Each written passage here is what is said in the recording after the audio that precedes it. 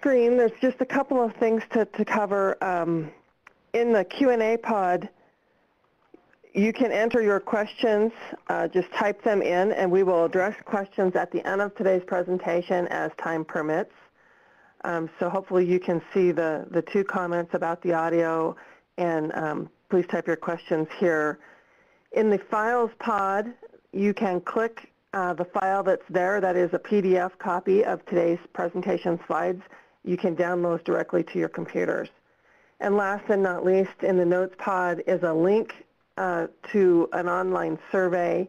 We do appreciate your input and feedback and welcome your participation in that survey regarding today's presentation. That helps us continually improve our webinar presentations, know what we're doing right and what you'd like to see in other presentations in the future. So with that little bit of housekeeping, I think we're about ready to get started. Doing today's introduction is Dr. Patricia Vasile. Patricia is the Director of the Office of Materials and Chemical Technologies within DOE Office of Nuclear Energy. She's also the Chair of the GIF Education and Training Task Force. Patricia? Yes. Good morning, everybody. It's my pleasure to introduce Dr. Alfredo Vasile this morning from the Commissariat à l'Énergie Atomique et aux Énergies Alternatives. He obtained his Master in Physics at the Balseiro Institut in Argentina and his Doctor of Nuclear Engineering degree at the Grenoble University in France in 1977. He joined CNEA in 1981, working at RAPSODIE sodium-cooled experimental fast reactor at Cadarache. He held laboratory head positions on core physics and safety studies, both for light water reactors and fast reactors. Dr. Vasile participated at the Gen 4 roadmap definition process as a member of the Light Water Reactors Technical Group and was the French representative of the INPRO Steering Technical Committee for the joint study on closed nuclear fuel cycle with fast reactors. He is presently the project manager of the ESNII Plus European Project on fast reactors, the French representative at the IAEA Technical Working Group on fast reactor, the GIF GFR Steering Committee, the GIF GFR Conceptual Design and Safety, and the GIF SFR Safety and Operation Project Management Boards. He is the CNEA representative for the ALLEGRO GFR Experimental Reactor Project. So it's a great pleasure to have you, Alfredo, with us. And without any delay, I give you the floor. Thank you very much for this introduction and for giving me the opportunity to speak about the gas cooled fast reactors. I tried to change, yes. So the outline of my presentation, we first go through the motivation for the development of gas cooled fast reactors, and then let's go to the past to have an historical perspective of what was done in the past in different countries, to come back to the present projects that are being developed in the framework of Generation 4. We will focus then on the performance requirements for this type of systems and the R&D needed to such developments, knowing that the specific challenges for these systems are focused on the core and fuel, the decay heat removal issues, and the materials. So then we will move to the conclusions.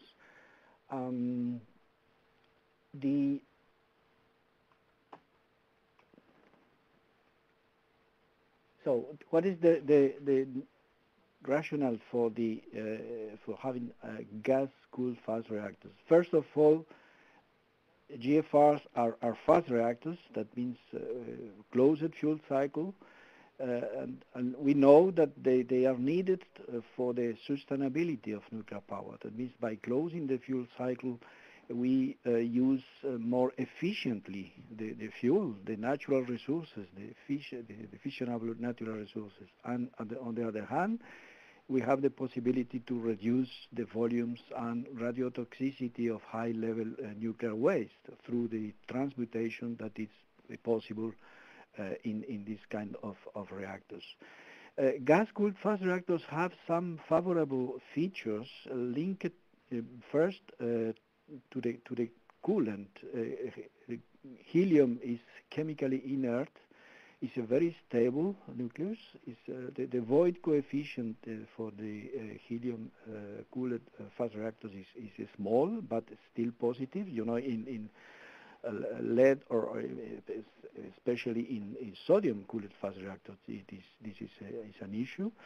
For the single-phase coolant, eliminates boiling. There is no difficulty with boiling due to the fact that it's gaseous system. Helium is optically transparent. That is a positive for the operator and for the inspection, service, repair, and operating of the reactor.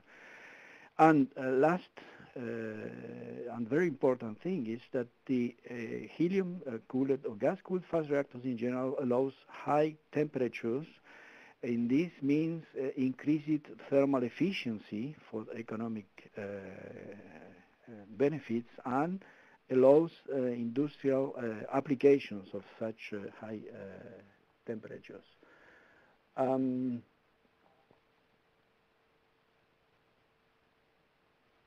I have some delay on the change of the slides.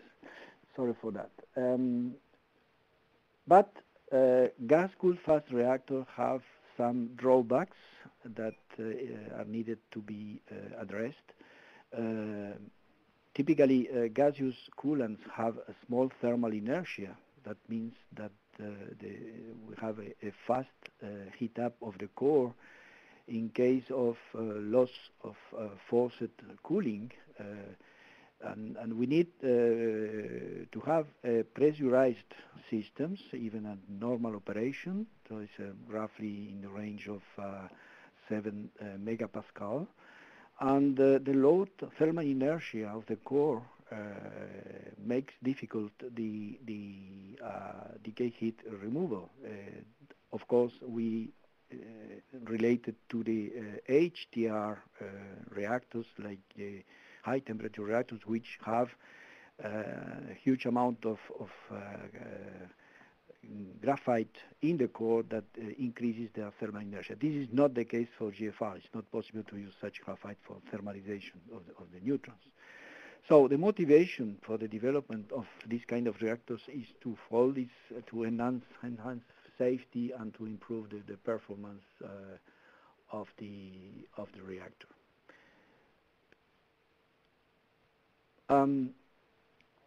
Let's go to have a look on the past projects. I want to say that there were a lot of several projects in the past in different countries and international cooperations, but they never a reactor was built. That means there is no operating experience on gas-cooled fast reactors in the world for the moment. Let's start with the U.S. General Atomics project on the GCFR program. That was started in 1960s. Was using the technology of HTR that was known at that time, and on the Pitch Boton and Fort Saint-Brin in particular. This is a program that was founded by the US DOE with some collaboration with European partners. At that time, the design was based on a multi-cavity pressurized concrete pressure vessel. We will see later why this concrete pressure vessel is needed, and using a vented fuel pin to allow high burn-up. So the general picture of these reactors is on the next slide. This one. You see the core of the reactor, the main components, steam generators inside the main vessel, and surrounded by a pressed concrete vessel to avoid strong depressurization in case of loss of coolant accidents. On the next slide, we see the Germany gas breather memorandum. In the frame of this memorandum from 1969, two German centers were involved in such research, was Karlsruhe and Jülich, with some industrial partners, basically based on different three concepts were developed at that time with helium as coolant. The fuel assemblies were used, has the same type of sodium cooled fast reactor that were developed in Germany at that time in parallel. So again, press-stressed concrete pressure vessels were used, and the steam cycle coupled with the primary circuit. Some work was carried out on coated particle fuels and direct cycle power cycles to increase the efficiency. Another European project was the Gas Breather Reactor Association from 1970 to 1981. So some European organizations joined this association, and they developed four different concepts, GBR 1 to 4. The range of power was around 1,000 megawatt electrical, helium cooled, and CO2 cooled. The last one used metallic clad fuel pins in spacer grids, and some improvements were made at that time on the design of the fuel for increase the heat exchangers by the rivet surfaces on the cladding. You can see in the next picture some design of the GBR2, GBR3. This is the fuel of the different reactors with the helium. You see the pin bundles here, and the general layout of GBR4, when again we have the core in the center and the main components like heat exchangers and blowers, surrounded by a cavity to keep the pressure as high as possible in case of depressurization due to a local loss of coolant accident. On the next slide, the UK ETGBR, EGCR from 1970 to 1990. This was based on the UK Advanced Gas Cooled Thermal Spectrum, Neutron Spectrum Reactor Architecture, used metallic clad fuel, carbon dioxide coolant, CO2, and again a pre-stressed concrete pressure vessel around the main vessel. Finally, on the next slide, we see some picture of the fuel developed by the Japanese from the 60s to 2010, a block type fuel containing coated particles were studied in a solid matrix of silicon carbide. And this fuel was very close to the fuel used for the GBR2 European project previously presented.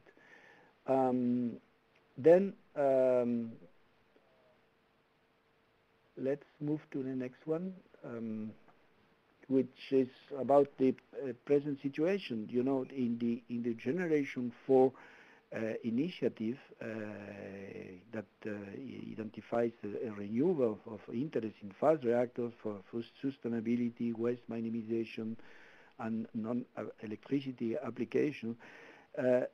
6 systems were selected, and 3 of them were of fast reactors, with a fourth one, which is the molten salt, which has can have the option for fast spectrum reactors.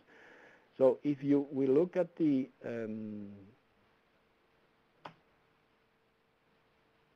different systems selected by the generation 4, on the next, you see that for the GFR here, gas cooled fast reactor, the partners involved in the development of these systems are France,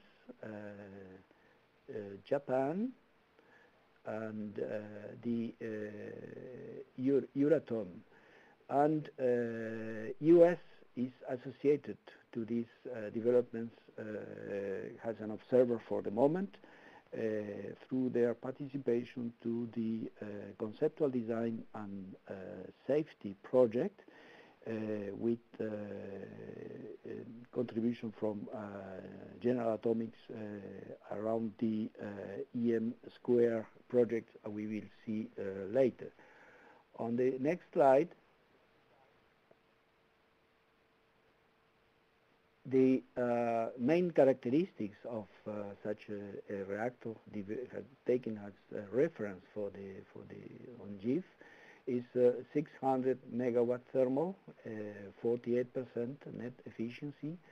The range of temperatures you see is 850 degrees out the temperature. That this is what is a very interesting characteristic for high efficiency and other applications of heat. 9 megapascal is the pressure in the primary in the circuit, and the average power density is 100 megawatt thermal per cubic meter in the core. This must be compared, for example, with the HTR typical values of in the range of 5 to 10, let's say. That means more than 10 times higher. This is why we will see later that the decay heat removal in accidental conditions is a challenging aspect.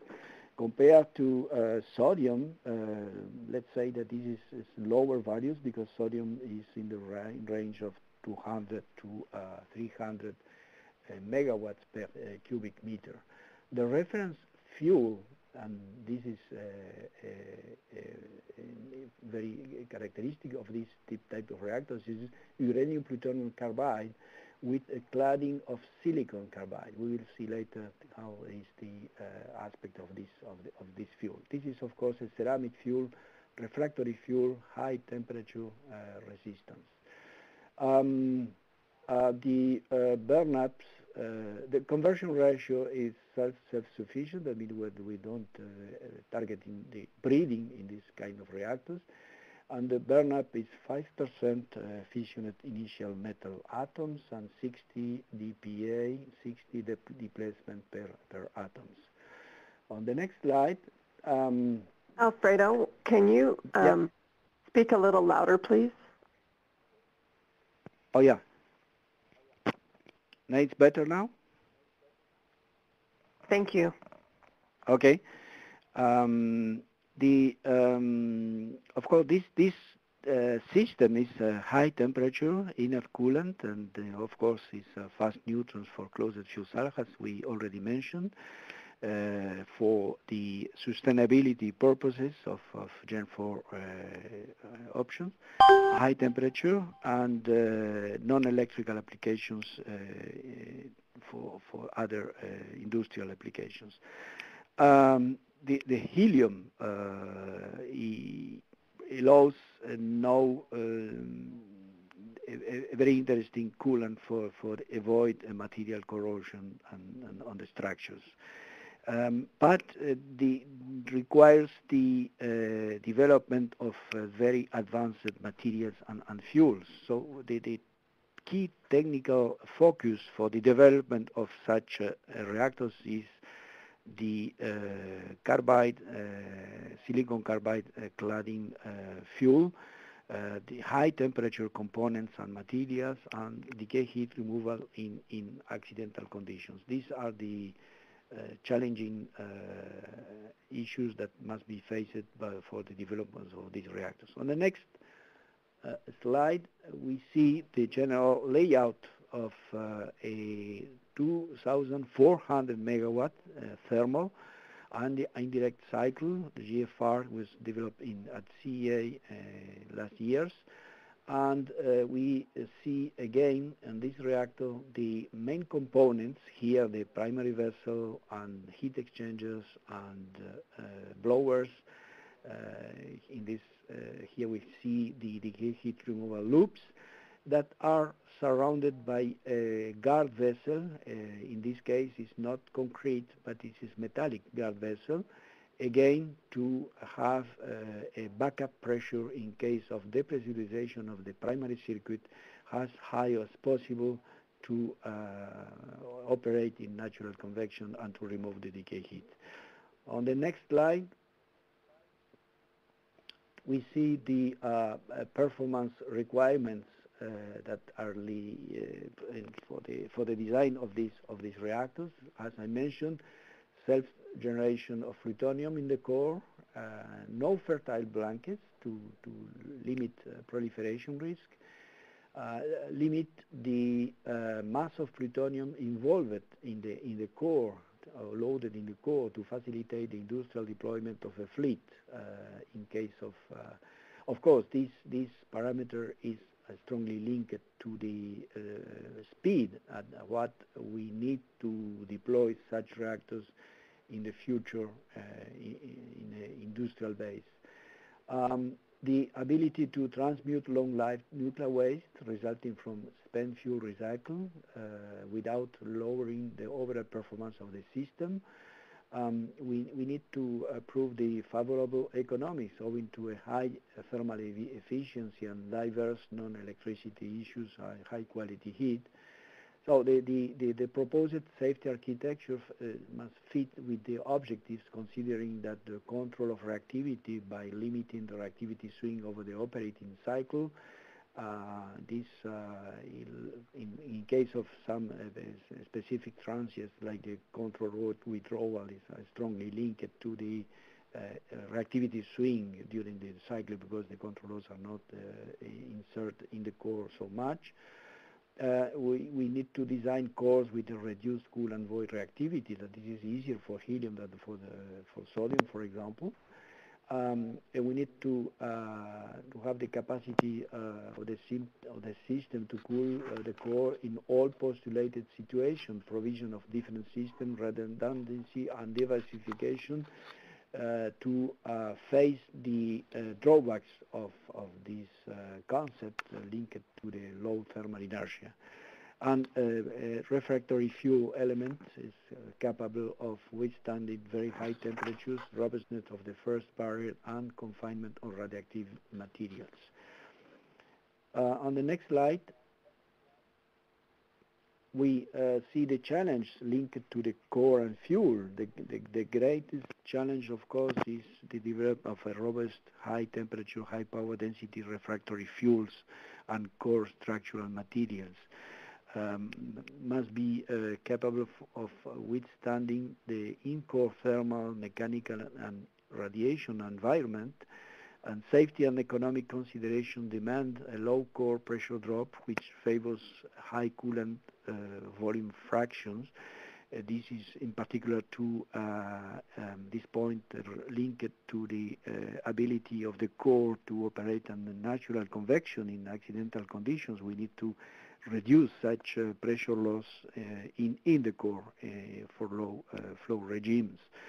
And again, related to the specifications we mentioned before, the minimization of the plutonium inventory leads to a demand on high fissile material volume fraction.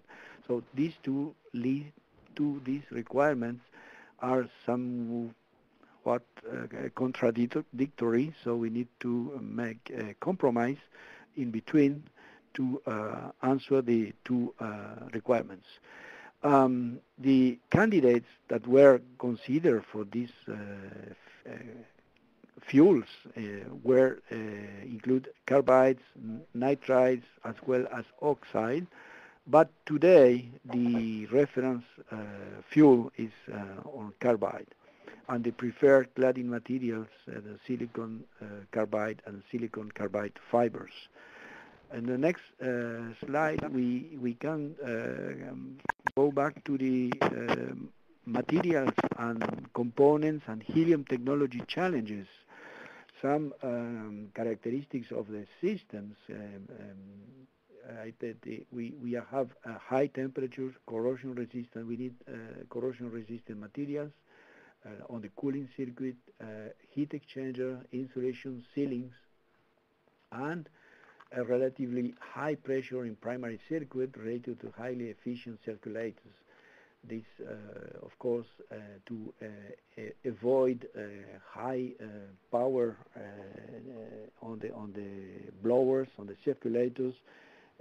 We need to increase the helium density and to have a high pressure in the primary circuit.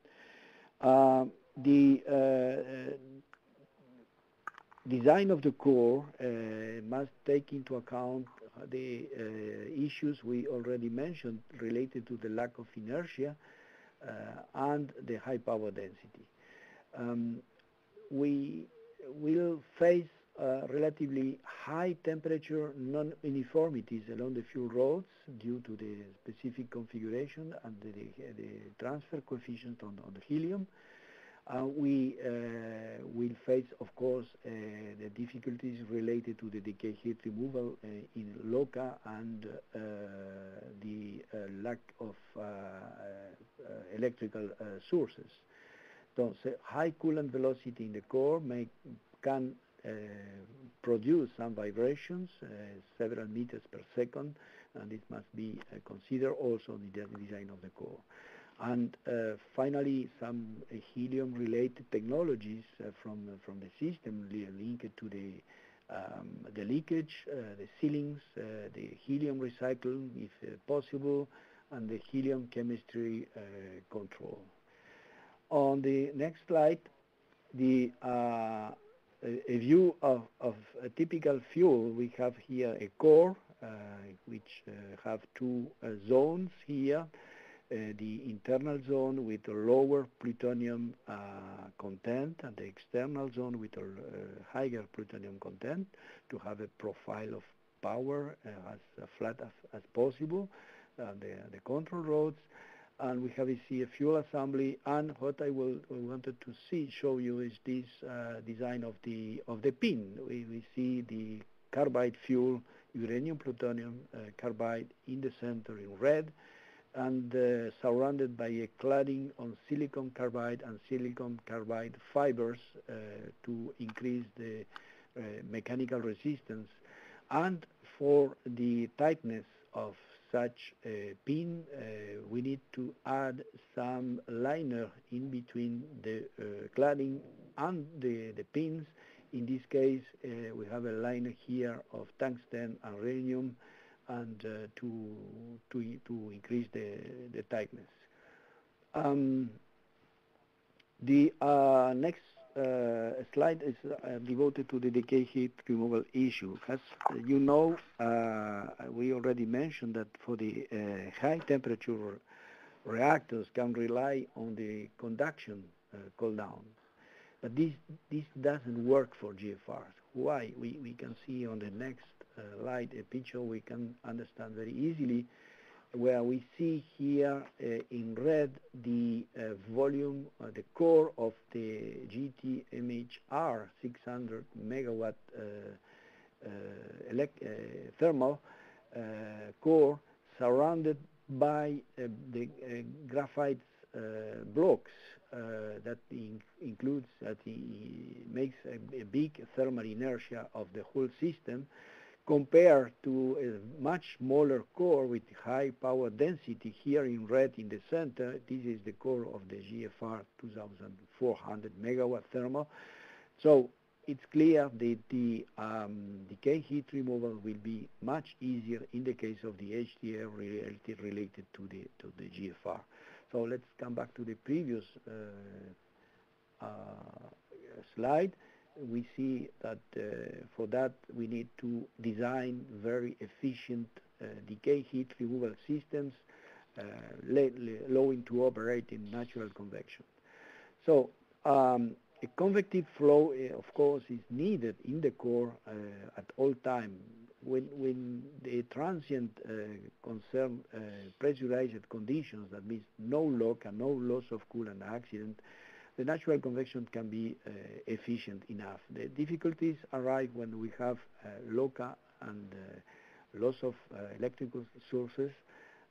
So under depressurized conditions, the chances that the efficiency of the natural convection will lower due to the low gas density, and so we need power requirements for the blower very large at low pressure, and the backup pressure, the gas vessel is needed. That's why a gas vessel or a closed containment is needed around the primary circuit to avoid a too high decrease of the pressure and to keep the helium at enough density. The primary circuit must be reconfigured to allow decay heat removal. We see in the next slides next one, this one we have, this is the primary circuit in normal operation with the core, the primary vessel, and the heat exchanger, the blower here, the main circulator, and this is the operation in normal conditions with the hot helium in the center going through the heat exchanger and coming back to the vessel. In accidental conditions, in decay heat removal conditions, the reactors must operate using this decay heat removal system here.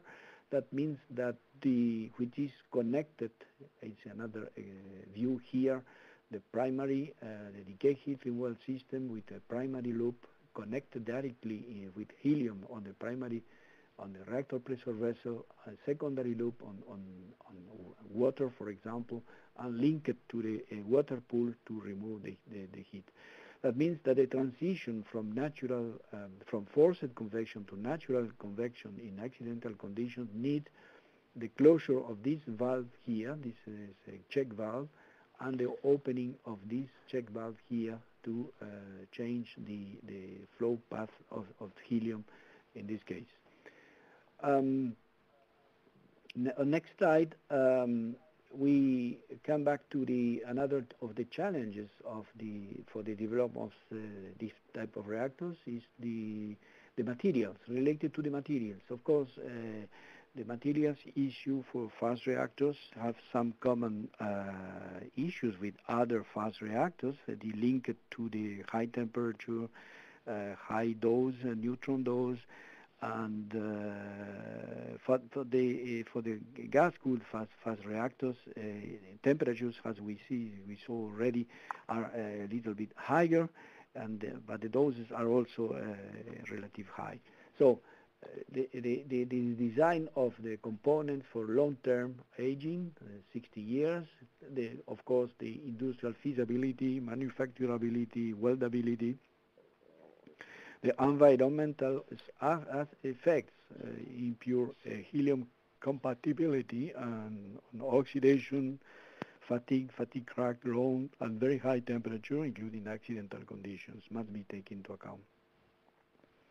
The tensile and very long-term creep and creep rupture properties of the plate, forging, weldments, and heat-affected zone of this class of materials in the operating high temperatures, and high temperature bolting. So the candidate materials today for the pressure vessel, we are summarizing here, but the reference material is 316 LN stainless steel.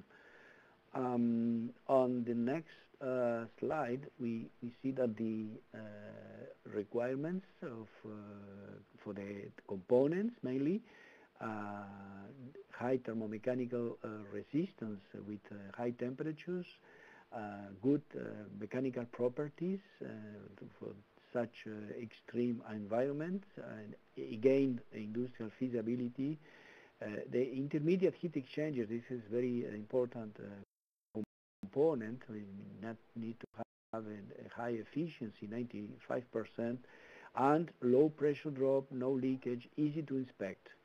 The thermal insulation, the sealing materials is need to develop to isolate the hot to the cold parts of the different circuits with different candidate materials we can see here for such isolation materials. Finally, if we move to the next, I want to recall some main programs, international programs in the European framework. We have the GPNM, Nuclear Materials Joint Network, joint platform. It's working on regulatory and codification requirements, development of codes, norms, and methods, also component design, testing and fabrication issues, irradiation damage on different materials for different components, addressing also corrosion, oxidation, erosion resistance of such selected materials for long-term exposure tests, thermal aging, thermal shock degradation of fuel, design and modeling work is being carried out also on using mechanical properties, and the materials qualifications and development on ferric metal, steel, high temperature materials, nickel alloys, and ceramics. So now I want to go to the main projects that are being developed today. One is the ALLEGRO project, which is one of the three fast reactor supported by the European Sustainable Nuclear Industrial Initiative, ALLEGRO, ASTRID for sodium, and ALFRED for the lead cooled fast reactor. ALLEGRO is an experimental reactor that's been developed in the framework of the consortium of V4G4, Visegrad, 4 countries, Generation 4, including Czech Republic, Hungary, Poland, and Slovakia, and associated with France as associated member of this consortium. The reference is to build the reactor in Slovakia. On next slide, some main features of ALLEGRO. We can see here the main vessel, the three decay heat removal systems, and 2 main primary loops, with an additional loop to test high temperature components. The main circuits on the next slide, the main circuits of the objective of the reactor is a demonstration of key GFR technologies, the core behavior and control, the development of ceramic fuels. I will show you some description of the core to such development, the development of helium circuits and components and the related technologies to address the issue of the decay heat removal. ALLEGRO will have a fast neutron irradiation capacity, and the potential, as I already showed, that for coupling with high temperature components for direct use of heat, and the development of safety standards for GFR, which doesn't exist today. On the next slide, we see the main characteristics of the reactor. This is 75 megawatt thermal, no electricity production, primary helium in the range of temperatures with outlet temperature 530 roughly, and 7 megapascal, 70 bars pressurized primary circuit with 2 secondary pressurized water loops, with an option for an additional high temperature gas loop, as I showed here. The secondary loops, we are looking at the possibility to have also other possibilities than water. That can be another gas, a mixture of gases in these secondary loops. And the tertiary is the atmospheric air with water, air heat exchangers. So we have 3 decay heat removal loops represented here. And again, all these primary components are included in a guard vessel here that can allow to improve the behavior in case of depressurization of the primary cycle. In addition to this decay heat removal system, we have for the reference design today a safety injection system to have a safety injection of a heavy gas in case of LOCA. So on the next slide, we have a picture of the core. It's roughly 80 sub-assemblies here in yellow. That the reference is the MOC sub-assemblies for the first course, and we have 6 positions here in red for the irradiation of experimental ceramic sub-assemblies for the development of the reference fuels for GFRs. Presently, we are looking at the possibility of using not a MOX fuel, but a uranium-enriched fuel with enrichment lower than 20%, because it's not really needed to have a plutonium load in the first course to the development of the reference GFR fuels.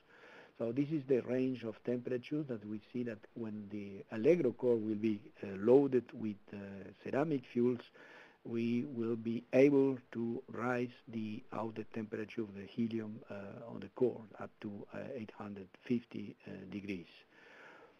And this is a picture of the standard fuel. Concerning the reactivity control, the reactor, the core have 6 control and shutdown devices and 4 diverse shutdown devices. Each control rod and shutdown device is individually driven. A particular characteristic of this type of reactors is that the control rods are inserted on the bottom from the bottom of the reactor vessel. So on the next slide, we see the principles for the decay heat removal system. We have the same primary and the main decay heat removal system connected to a pool with 3 different decay heat removal loops, and of course they are situated above the core to facilitate the natural helium circulation. And the decay heat removal system can operate in forced and natural circulation for if the decay heat removal blowers are not available. On the next slide, some words about the another project of GFR today by General Atomics is the EM square, that means the energy multiply module, which is a reactor that combines the advanced fuel and cladding to be really revolutionary instead of incremental advanced related to present reactors. Another main characteristic of these reactors that is being designed to have a long life cycle, a fuel cycle, that means 20 years life. That's why it is needed to design a vented fuel. That means to remove the fission, gaseous fission prior before the fuel pins during the operation. So the higher temperatures also, all of GFRs allows process for heat applications and increased thermal efficiency for economic aspect. So the components take advantage of the advanced materials, again silicon carbide cladding, high uranium bearing fuels, even if other options for the fuel are being considered at the same time by General Atomics. On the next slide, we see a view of the core of EM square. You see here the fuel in the center, and so the control systems around the core, and a three-bundle assembly with a typical hexagonal configuration with 91 rods per bundle, and the fuel pin here, uranium carbide fuel pin with a central hole pellet in silicon carbide cladding. So now we can move to the general conclusions of what we see today, that the GFR concept is attractive as it avoids the coolant-related issues associated with liquid metal coolant fast reactors. Helium is chemical inert. It's an excellent nuclear stability, no activation. It's a coolant that is transparent, that is easy to for the inspection and repair and operation, fuel handling, and so on. And offers a high temperature heat source possibilities for high efficiency electricity generation and high quality process heat. But of course, we mentioned the main technical challenges of this type of reactors are linked to the high temperature and high power density. So we need to develop high resistance fuels and robust decay heat removal systems and the materials associated to the design of the reactors.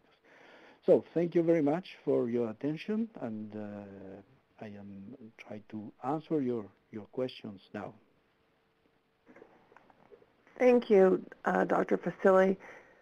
You have a Q&A pod where you can type in your questions for today's presenter, and while you're doing that and those are coming in, let's just take a look at the upcoming webinar presentations as part of the Gen 4 International Forum.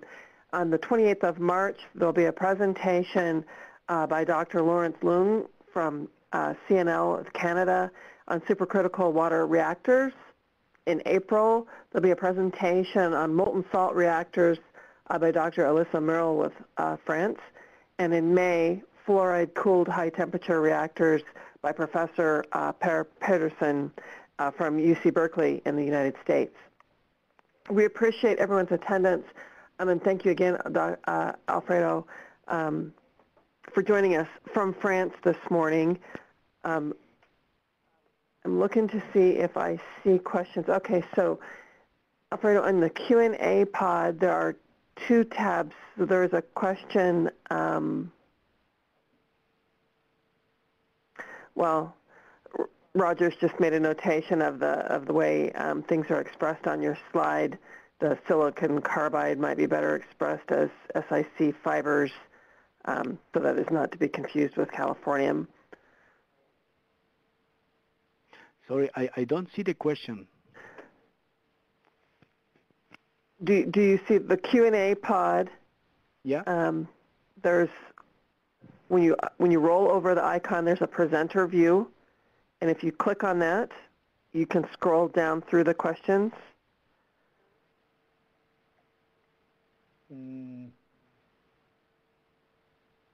Oh yeah.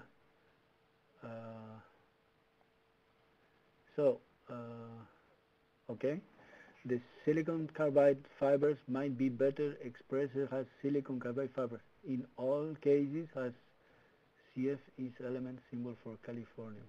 Okay, so the CF don't means Californium, but means carbide fibers. Okay. So hopefully that's just clear in the context. See, yes. Another question on the so redundant decay heat removal systems are needed. Yes, the answer is yes. Of course, the safety architecture of all reactors needs, as I mentioned, redundancy, needs doubling the system. It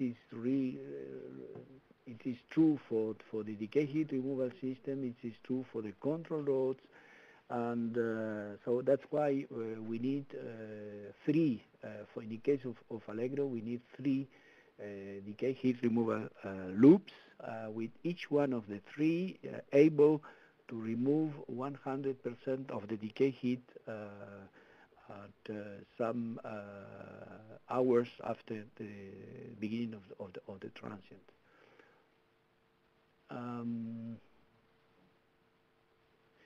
Another question is on what about the use of CO2 or nitrogen for cooling instead of helium?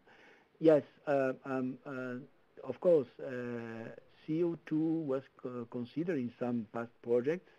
The advantage of helium is that the higher temperatures, and the disadvantage is that the leakage of helium is more difficult to manage. But finally, most of the reactors, most of the projects were based on the choice of helium.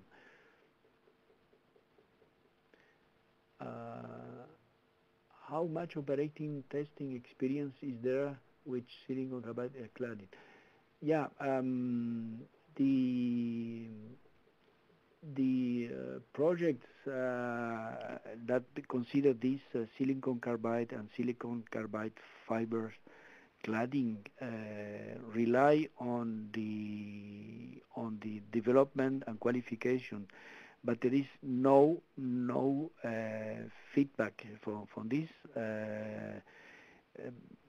Some experience is already available through the projects like EM Square, and a program is being built for the irradiation of such components and such in reactors, not only in gas cooled fast reactors, but also in other to get more information about such claddings.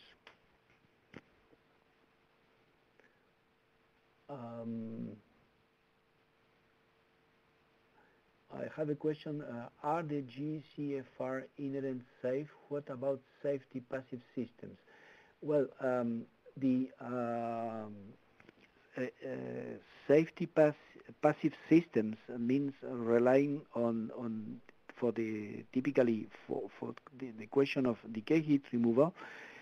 We must rely on natural convection. So the decay heat removal systems are designed to operate in natural convection, and for the control of reactivity, the control rods should have additional passive systems that rely on passive features like Curie point or other physical properties of materials to shut down the reactor in a safe way.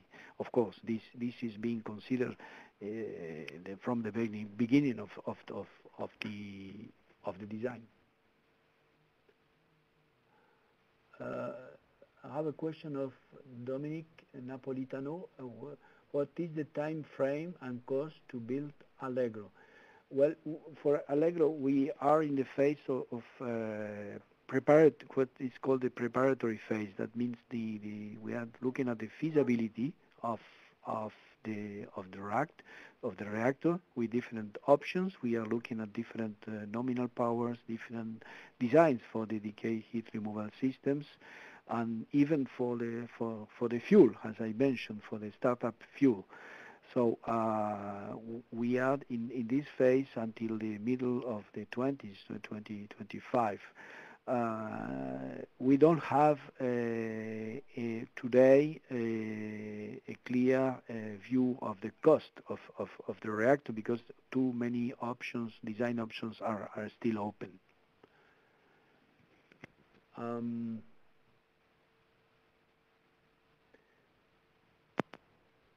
I don't know. We have other questions not addressed. Well, I have a question on silicon carbide fibers cladding last for high burn-ups. The burn-up, the reference burn-up is around 5%, 5% FEMA. This is relative low related to the experience gained on stainless steel for the sodium cooled fast reactors. Of course, the materials are different, and we don't have experience of such 5% burn up for silicon carbide. The DPA target is roughly around 60 DPA for such cladding.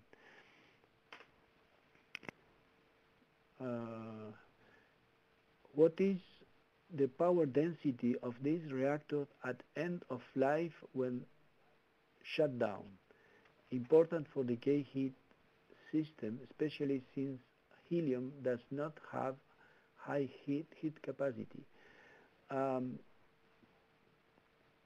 the end of life, when shut down, well, in fact, when I mentioned the power density, 100 megawatt per cubic meter, even if we are looking at different values, lower values in the range of 100 to 50, I am speaking about nominal conditions.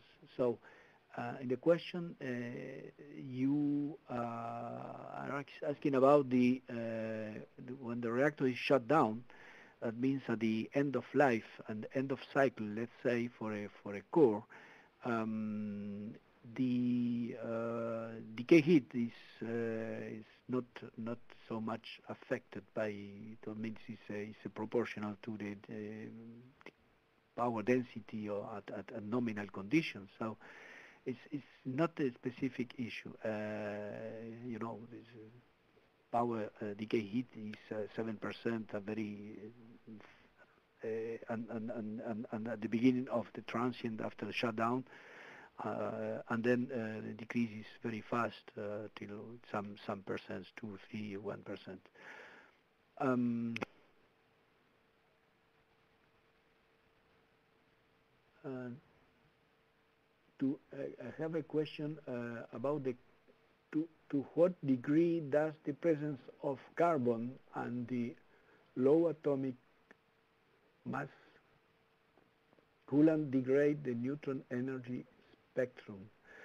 Yes, in fact,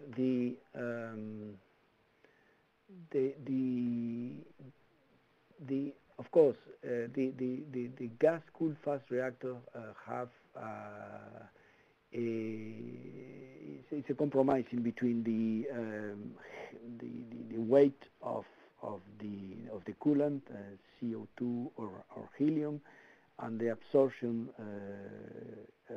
of neutrons for such coolants. But there is no degradation of the energy spectrum. That means is still a fast reactor, you know, even if the spectrum is even higher than the sodium fast reactor, due to the fact that the density of such coolants is so low that the absorption and the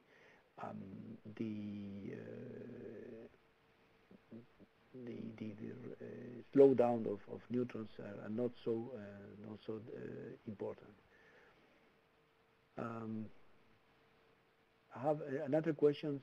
Are there any issues related to the production and supply of the exotic materials of the reactor component materials? Well, for the moment, we don't have identified such issue on the production and supply of the materials that are considered for the such reactors.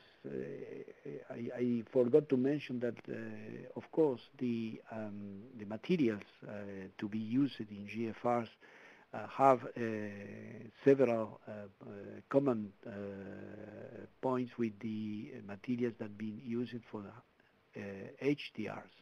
So the experience gained from the programs related to HDR are applicable partially at least for the GFR. So there is no identification of materials that with such exotic materials, let's say. How will refueling be accomplished in a pressurized environment, or will the reactor operate for 20, 30 years and then be shut down?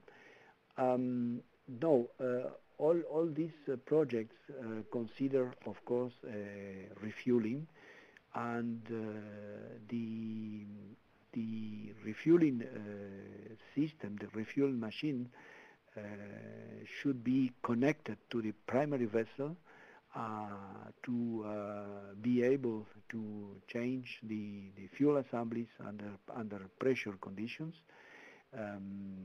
So even if, for example, in the case of EM square, the fuel cycle is targeted is around 20 years. That means that doesn't mean that the life extension of the life of the reactor is 20 years. It's just the fuel. That means that it can be reloaded with another core. A question about the vented fuel. How will the gaseous fission products be removed? Yes, this is it's a system that is coupled to the online to the fuel assemblies to collect the fission products and to remove it from the pins. That is a system that is, of course, have the advantage that keep the pressure inside the pin at acceptable values for a long period of operating of the fuel, but it complicates the operation because there are additional systems that are added to the primary vessel. How often will the reactor need to be refueled, and how will that be done in a pressurized environment? Well, in the case of ALLEGRO, we are looking at a fuel cycle of 660 full power equivalent days. That means something in between 2 or 4 years without refueling. And as we already mentioned, that means that we need a fuel refueling machine connected to the primary vessel and under pressure.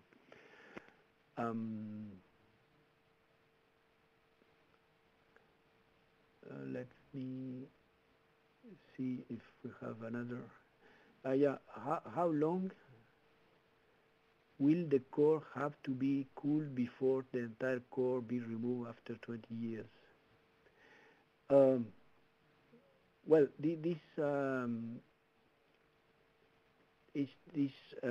how long will the core have to be cooled? Yeah, the operation of refueling is like in other type of reactors. Of course, the refueling operation is a question of days. Means that after the shutdown, the design of the refueling machine must be done in such that the cables of each individual fuel assembly are compatible with the design of the refueling machine with their own cooling system to allow such refueling in a reasonable time. That means some days.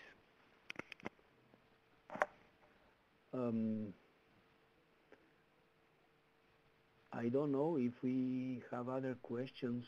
I don't see additional questions. I think I tried to show all questions. Yep, for now you've worked through the list of questions. If you have additional questions for Alfredo, please do type them in now. We'll just maybe hang on for a half a second and see if other questions come in. Again, okay. Thank you for putting together this presentation and sharing your expertise with us. I know that that it is a little bit challenging given the time differences between here and France. As always, I want to make sure I thank Amanda for running the webinar scenes behind the scenes. She's the one who helps keeping the audio going and addressing people's questions, and I appreciate your help. It's always nice to have a second set of hands running these. And Patricia, of course, thank you for your leadership in putting together all of these presentations. You're welcome, Bertha. Pleasure. Anyway, thank you for your participation, and if you have additional questions in the next days, or you feel that I don't fully answer some of the questions, please send me an email. You have my email in the first page of the presentations. I will be happy to answer you. Thank you so much, Alfredo. Really appreciate your help and conducting this this webinar. Thanks again. You're welcome. Bye-bye. Bye, everybody. Bye-bye, Alfredo. Bye, Bertha. Bye, Bye-bye. Amanda. Bye-bye. Thank you. Bye-bye.